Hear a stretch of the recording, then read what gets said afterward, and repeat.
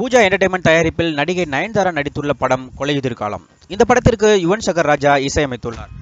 இந்த படம் அடுத்த மாதம் திரைக்கு வர இருக்கிறது. இந்நிலையில் இப்படத்தின் ட்ரெய்லர் வெளியீட்டு விழா சென்னையில் நேற்று முன்தினம் இரவு நடைபெற்றது. இந்த நிகழ்ச்சியில் நயன்தாரா மற்றும் படத்தின் இயக்குனர் கலந்து கொள்ளவில்லை.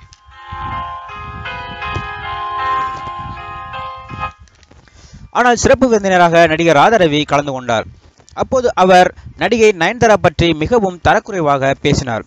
இதனால் நயன்தாரா ரசிகர்களும் திரையுலகினரும் பொதுமக்களும் அவருக்கு எதிராக கண்டனங்களை தெரிவித்து வருகின்றனர்.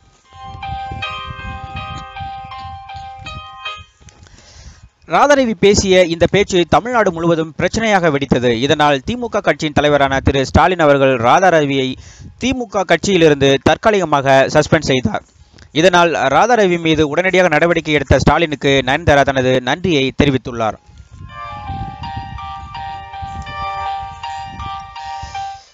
அதேவேளையில் ராதாரவியின் இந்த கீழ்த்தரமான பேச்சுக்கு பதிலடியும் கொடுத்துள்ளார் நடிகை நயன்தாரா.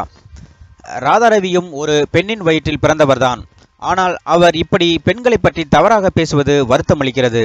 ஒரு மூத்த நடிகரான அவர் இளம் நடிகர்களுக்கு வழிகாட்டியாக முன்னுதாரணமாக இருக்க வேண்டும். ஆனால் அவரோ தவறான உதாரணமாக இருக்கிறார். பெண்களுக்கு இது ஒரு மோசமான காலகட்டம். இதுபோன்ற ஆண்களால் எல்லா தரப்பு பெண்களும் பாதிக்கப்படுகிறார்கள். விளம்பரத்திற்காக ராதாரவி போன்ற நடிகர்கள் இதுபோன்ற இழிவான தரக்குறைவான நடவடிக்கைகளில் ஈடுபட்டு வருகின்றனர்.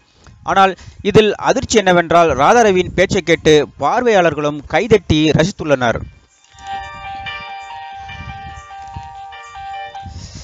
இது மாதிரியான தரக்குறைவான பேச்சை பார்வையாளர்கள் ரசிப்பதால் ஆணாதிக்க சிந்தனையாளர்கள் தொடர்ந்து பேசிக்கொண்டேதான் இருப்பார்கள். நான் எனது ரசிகர்களுக்கு ஒன்றை சொல்லிக்கொள்ள விரும்புகிறேன். எனது ரசிகர்கள் இது மாதிரியான தரக்குறைவான பேச்சுக்களை பேசுபவர்களை ஊக்குவிக்கக்கூடாது.